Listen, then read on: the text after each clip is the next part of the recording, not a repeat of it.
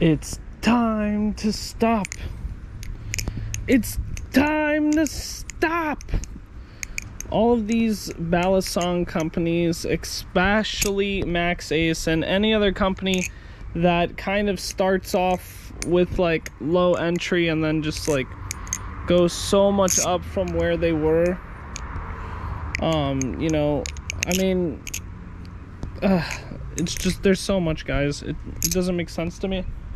You know, Max Ace is known for being affordable and unique in terms of not being clones, even though some Redditor will be like, oh, they cloned in the past, so that means that the original ones they make are still clones.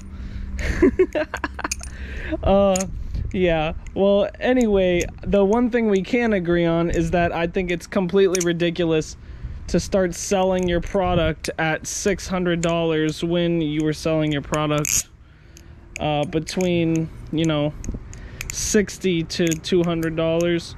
I mean, originally Max Ace's high-end products were $300, but now they think somehow, some way, they think somehow that people are just paying $600 to $800 for Max Ace balisongs, because Max Ace just thinks they're bougie like that.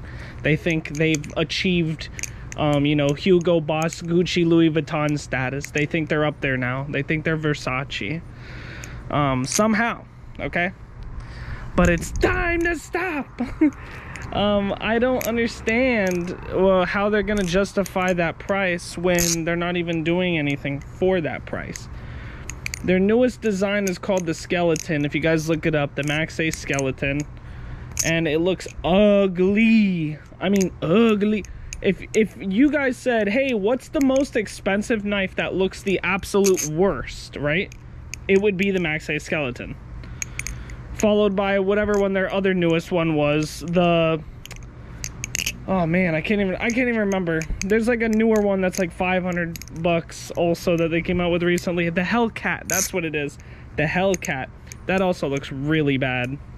What are you doing, Max Ace? You just came out with something cheap, nice. That was called what? The Phantom or something? I haven't used it yet, but that one at least looks nice.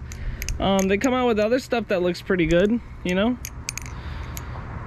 But yeah, this whole thing about it's not just Max Ace. I know I'm like tearing Max Ace apart, but you know, a lot of companies are what is it called?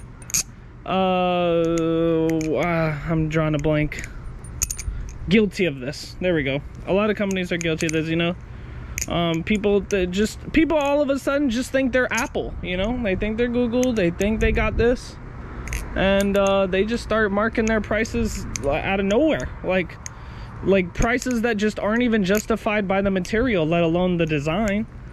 I mean, it literally looks like Max Ace, the Skeleton one. It looks like they just went on Thingiverse, just grabbed like whatever weird looking thing, and then was like, let's make this into a metal design. I think people will appreciate it.